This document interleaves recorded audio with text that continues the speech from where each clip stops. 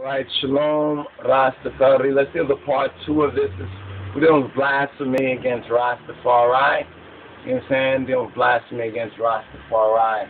So, we had left off. What we had left off? We actually left off. This is this page right here, this Torah Code 2012.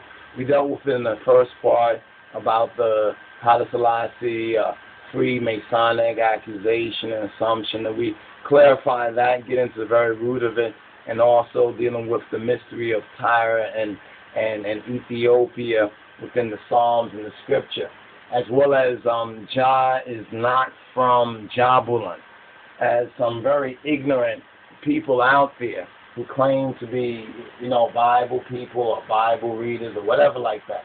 But now this is from 2011, November 9th, Wednesday, 2011, this article. We dealt with this in the first part. Some very unscientific, it's just like pick whatever letters you want to pick, at random, and spell whatever you want to spell, and, shuffle around. Some people, this is wisdom. To us, this is garbage. And this is not the eye of Ra. You understand? I mean, you can tell by the angle and everything else. This is actually the eye of Ra, according to, the European Aleister Crowley sort of thing. Then there's some third eye reggae band right here, which has another variation of it, so forth and so on. But we haven't heard their compilation of what it's about. We know a lot of folks are doing reggae, so forth and so on. Now, we dealt with this part here, so forth and so on. So that's in the first part, right? And also they call him Bob Marley a fool idol, so forth and so on. All right? Then they talk about, here's what we left off, right? Where it says, what are some of their preaching of lies? So they assume that Rastafari is preaching of lies, right? Now, there's an area in Scripture, we already dealt with the name part from Scripture, the new name, because they try to say that, because Bob Marley said, I and I have a new name. That's biblical, that's scriptural. The first part of this will actually go into that. Now, let's go to, let's see, is it blaspheme, right? Is it blaspheme, right? Is it blaspheme? And let's put heaven, right? Blaspheme. They want to blaspheme I and I heavens, right? So let's go to the Blue Letter Bible and see what shows up. You know what I'm saying? You got to share this with your brothers and sisters, right? It says right here, and what? Revelation 13:6, here we are.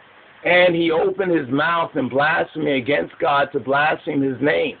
This one who's doing this page here, this Torah Code page, is blaspheming the good name of His Imperial Majesty and I, Rastafari. All right, now here they're going to talk about the Babylon Rasta. What? Excuse me? The Babylon Rasta? You understand? What are you talking about? Not I, Rastafari. He said they worship Haile Selassie first. We praise His Majesty's name, right? But he said, who is Tafari Mekonnen, the king of Ethiopia? It is true that Negus or Negush Tafari Mekonnen or Negus Tafari Makanen was the king of Ethiopia, but that was, what was it? It was 1929, right? But in 1930, we're talking about Kedamawi Haile Selassie. You understand? Moan Besazem Neged Yehuda, Kedamawi Haile Selassie, Shiume Gziavi Negusa Neges Ethiopia.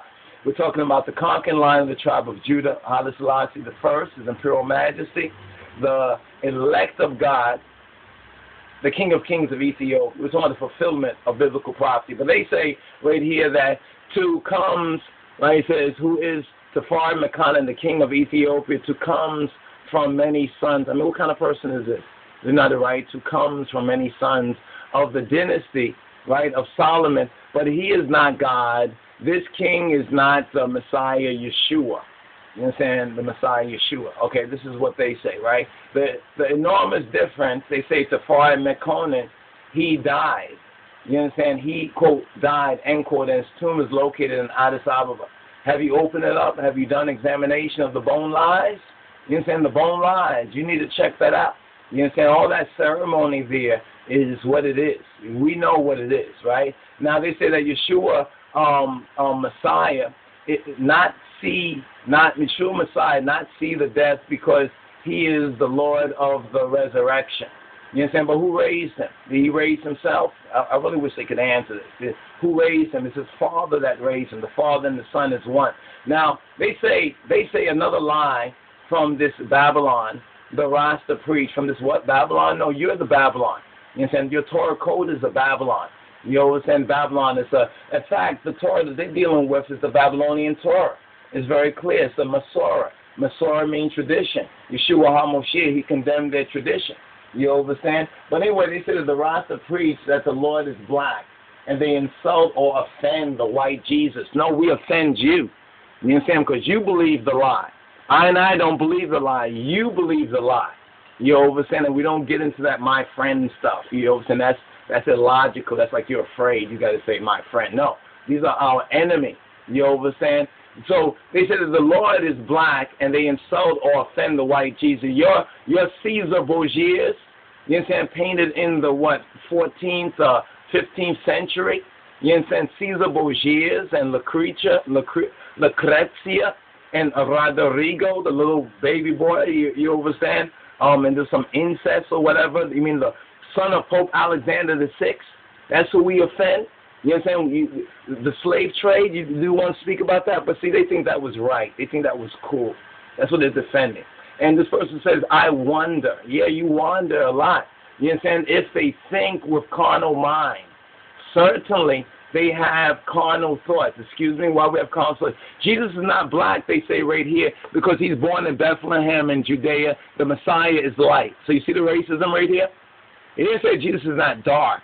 They said Jesus is not black. And we're talking about black and white, European, Ethiopian, Roman, Ethiopian. It was the Romans that crucified him. But anyway, Tacitus, the Roman historian, said that the Jews that he saw were of the race of the Ethiopian, right? The Ethiopium prolem Ethiopium, or Ethiopium prolem, right? But you see this right here, Jesus is not black because he was born in Judea. The Messiah is light. Let's show them right here. This is the Russian Orthodox. Probably they condemn the Russian Orthodox too. You understand? Probably will tell Putin all about it. All right, here's your queen right here getting a lesson, you understand, about nature, about creation. All right, well, let's look at this right here. Here we go. You understand? This is the Russian Orthodox, right? This is you need to see it a little bit larger. Let's see, does this offend you? You understand? Does this offend you? They say we offend the white Jesus. What kind of person is this? You understand? But these are the kind of folks you got. You understand? Writing blogs like with 5-year-olds. You understand this right here? You understand? So who's offending who? Let's be real. So it's not a Rastafari painting. You understand? This is a Russian Orthodox painting, and many of the churches before the iconoclast phase, before the whitewashing, and before the Renaissance, you know, all the paintings that were commissioned by the Pope of Babylon, and even the Pope admits that Rome is Babylon. Looking through their writings and literature, they actually admit that. There's no contest about that. This is what the Rastafari, you understand, or the Rasta, as you say, preach against. Now, then they quote Matthew 2 and 4, when he had called together all the people's chief priests and teachers of the law, he asked them where the Messiah was to be born. Who is the he he's talking about? He's talking about Herod. You understand? Because that's what they represent, Herod, the Idumean. You understand? In Bethlehem in Judea, they replied, for this is what the prophet has written. But you, Bethlehem, in the land of Judea, are by no means least among the rulers of Judah, for out of you will come the ruler who will shepherd my people Israel. Yes, that is speaking of the Son. Likno, that is correct. That is speaking of the Son. But remember, and he opened, like Antichrist and his disciples, you know, all the little minions of this Luciferian pseudo-Christianity, they opened their mouth in blasphemy against God, against the King of Kings, to blaspheme his name, Kadamawi Haile Selassie, and his tabernacle in Ethiopia, and them that dwell in heaven, those that dwell in the true heavens, and speaking about the true Rastafari. Let's find with Ethiopia. Let's get Ethiopia for a moment. Let's see how they explain this right here. Let's bring up Ethiopia. We have a couple of more minutes on this right here. We'll probably come back to this, or come forward rather, backward, never forward ever. So you see where 87 and 4 it says, I will make mention of Rahab and Babylon to them that know me. So just want to know what we mean by Babylon.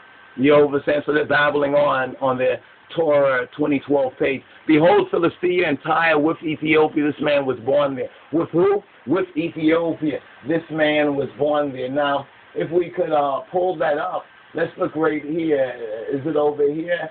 Okay, it's not over there. Solomon's Temple. Let's click on this really quickly. See if we can pull this up, because we got less than a minute. Probably right here in this one. Right, we want to show you the land region right here. All these are places talking about. Rahab is Egypt. This is Ethiopia right here. Right, this is Philistine. This is Babylon. You understand? To them that know me. But they obviously don't know God as they say. So, anyway, they pulled up one for the son. We pulled up one for the father. With Ethiopia, this man was born there. This is what the Rastafari is speaking about. You know what I'm saying? This is what I is speaking about. Now they say false prophet of Rastafari, and they have the Bobo Shanti. Bobo Shanti, are you hearing this? Share this with your Bobo Shanti brethren and sisterin, right? They said another false prophet of Rastafari proclaimed himself King Emmanuel Charles Edwards, the 6-7 created adoption of Bobo Shanti. We dealt with that in the first part. They preach that Jesus is black, and this false prophet claiming to be the black Messiah, they regard Edwards as God, also preach the black supremacy concept is symbolic, right? And then they talk about this right here, black supremacy, the royal parchment scrolls, you know, they're talking about all those things right there. Then you see this, I don't know what this, Illuminati.